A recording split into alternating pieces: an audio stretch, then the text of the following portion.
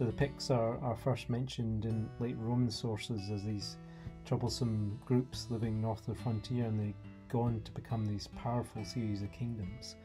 But really finding Pictish sites archaeologically has always been quite challenging.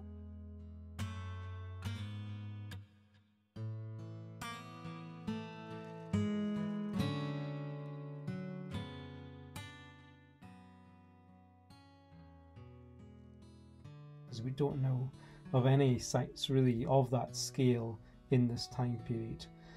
So potentially it's one of the biggest settlements of this time period.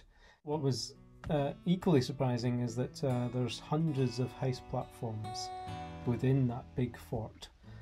Previous surveys suggested something like 200 house platforms, but our surveys using the drones and the LiDAR survey suggest there could be as many as 800. It's a huge settlement inside this fort.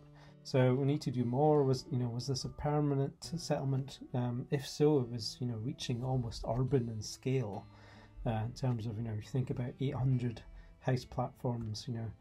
At a minimum, say 4 or 5 people per house, you're talking about 4,000 people or more potentially occupying this site, which in an early medieval and a Pictish period context is again really exceptional and very exciting to think about the conglomerations of people. Really, we hadn't thought of settlements of that scale until we begin to get the early towns of the 12th century in Scotland or even later. So still lots of work to do in terms of piecing all the story together, but it really underlines the exciting archaeology we have in that valley at Rhynie